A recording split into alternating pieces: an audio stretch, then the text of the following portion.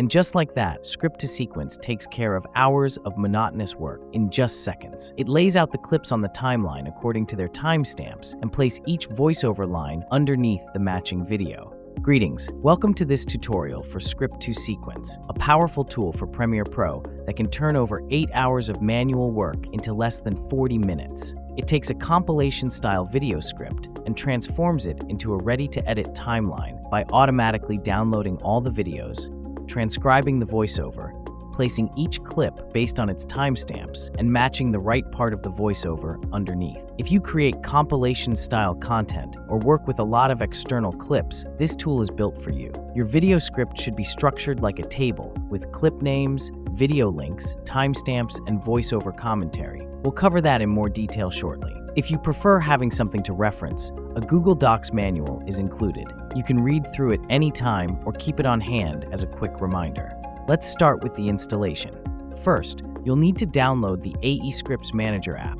You'll find the link in the video description. Once it's installed and you're logged in, just search for Script2Sequence in your list of products and install it from there.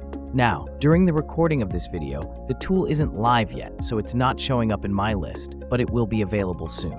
Once that's done, open the aescripts Manager settings by clicking the little gear icon. Make sure Enable Debugging is turned on for all CEP versions. That setting helps Script2Sequence launch smoothly. If Premiere Pro is already open, go ahead and relaunch it. Then head over to the top menu, click on Window, then Extensions, and you'll find Script2Sequence right there.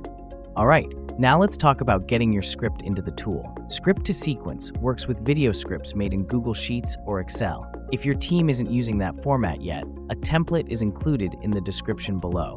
The first piece of information Script2Sequence needs is the video names. These are usually numbered for convenience, like 1, 2, 3, and so on. Next is the column with video links. This is how Script2Sequence knows where to download the footage. Each downloaded video will be automatically named based on its corresponding video name. Timestamps are another key column. They tell Script2Sequence exactly which part of each video to place on the timeline. It supports multiple timestamp intervals for a single clip separated by commas. If you're using a different format or need support for more options, feel free to reach out. And finally, there's the voiceover commentary. Script2Sequence will transcribe the audio file and match each line from your script to the correct part of the recording, placing it directly underneath the corresponding clip in the timeline. Even if your script is in a different format like Google Docs, converting it into Google Sheets is still way faster than downloading clips and arranging the timeline manually. Once your script is in Google Sheets, you'll need to make it public. Just click the Share button in the top right corner, change the access from restricted to anyone with the link, and then copy the link. Now go into Script2Sequence inside Premiere Pro and paste that link into the Google Sheets link field. Then you'll need to tell the tool which row in your sheet contains the column titles, like clip names, timestamps, video links, and voiceover descriptions. Once that's done, set the column letters for each of those fields. When everything's filled in, click Get Data. Now let's move on to downloading the videos. Click the folder icon and pick a download location. Once you choose your folder and click Open, the path will show up inside the tool. You can also toggle the little R icon to make the path relative to your Premiere Pro project. If you want to track any failed downloads, you can check the box to create a .txt file. But even without it, the tool will show you which clips didn't download. There's also an option to import the videos into the project automatically. When you're ready, press Download Videos, and the progress bar will appear at the bottom. If the download seems stuck on a specific video, there's a skip button you can press to move past it, or you can stop the process completely if needed. Once everything finishes, any clips that failed to download will be listed with their names and links, so you can copy them easily. Downloads can fail for different reasons. Sometimes it's due to regional restrictions, a removed video, or protection from the video platform. But in most of our testing, only around 1 to 10% of videos failed to download. You can also download individual videos.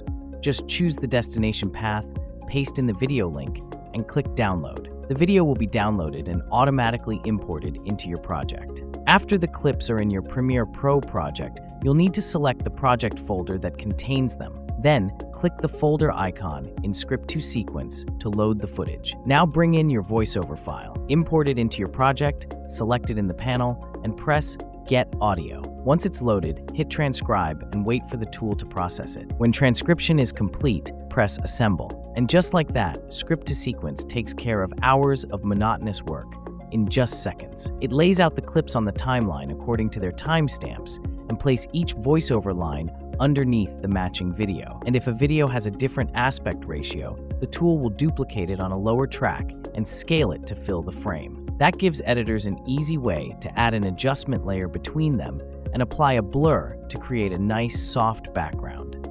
Sometimes voiceover lines might run into each other. If a line includes the start of the next one, toggle Cut End. And if a line includes the end of the previous one, toggle Cut Start. After making those adjustments, just delete the old timeline and hit Assemble again to rebuild it. In rare cases, a voiceover timestamp might be slightly off. That usually comes down to how the voice actor pronounced a line or minor quirks in the transcription, but it doesn't happen often.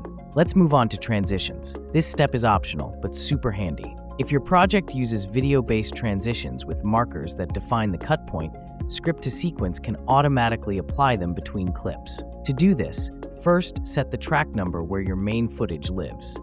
Then set the video and audio tracks where you want the transitions to appear. You can choose a blending mode. For example, screen works well if your transitions don't have an alpha channel. Next, decide whether you want transitions added to all clips, just the ins and outs, or only the selected ones. You can also choose whether the tool picks transitions randomly from a folder or follows them in order. If you want every single cut to have a transition, even when clips are from the same source, turn on the Each Cut option. There's also a No Audio toggle in case you want to remove the audio from transitions entirely. Once everything's set up, select Transition or Folder with Transitions in Project Panel, click Add Transitions, and you're good to go. And if you ever have questions or run into any issues, you can easily reach out for support. Just click the burger icon in the corner, go to Support, then Contact Support. I'll get back to you as soon as I can. That's everything you need to know about Script2Sequence. Streamline your video production with Script2Sequence, available now at aescripts.com. Take care.